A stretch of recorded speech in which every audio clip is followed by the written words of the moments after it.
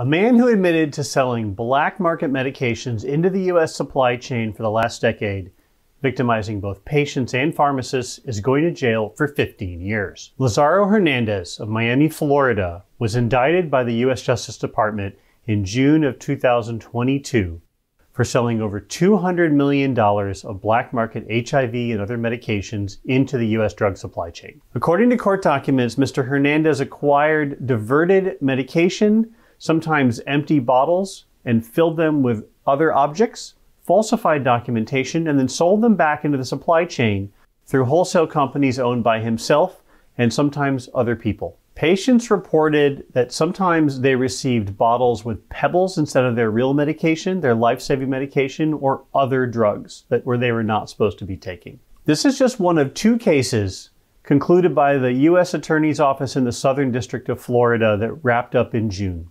The other case ran from Mr. Hernandez's activities from 2013 to 2019 and included black market HIV, cancer, and psychiatric medication, which he has admitted to selling into the legitimate supply chain. He pled guilty in both cases to the crimes and was sentenced to 15 years. Our great thanks again go to the agencies and the U.S. attorneys who worked hard on bringing this criminal to justice who victimized patients in pharmacies for 10 years. This week we have two other videos about big kingpin criminals who have been victimizing the HIV and other patient communities.